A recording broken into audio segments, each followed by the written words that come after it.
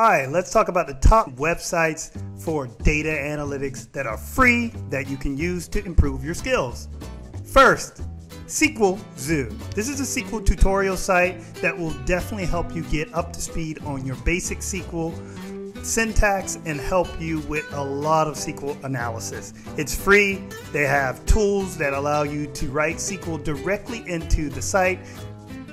Next, we are going to be looking at W3C Schools. So this is a great website that allows you to learn Python and SQL and a lot of other different programming language. It's free to use. You can directly interact with the site and practice your SQL and Python syntax here with a bunch of different exercises that will help you get up to speed with your fundamentals. Next would be Kaggle. Kaggle has a whole list of different data sets and notebooks that will show you how to code in different machine learning algorithms, with the addition of having a very robust active community. Next is Power BI. So Power BI is a data visualization, data BI tool.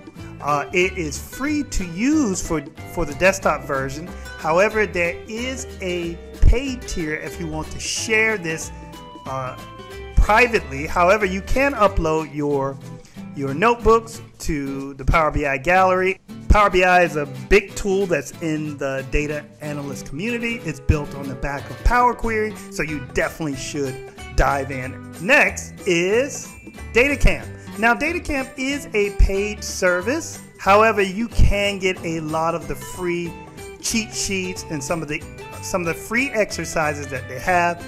If you really are into data science and learning, DataCamp has pretty much everything covered, where they go from everything from machine learning to statistics to data visualization, all the way to neural networks. Also, you can look at using Excel and Power BI courses here. It is a great website for anybody who is definitely interested in data. Next would be the support site from Microsoft, where you can use Excel. This will give you a whole bunch of different ways to use different formulas and aspects of Excel. It should help very easily. This is a great site for anybody who is wanting to dive into Excel formulas and understand the inner workings of Excel. One last one is Google Data Search, which is going to allow you to search for different data sets that will take you to some of the sites that we discussed and give you great data sets for your use cases. Like and subscribe for more websites that will help you learn data analysis.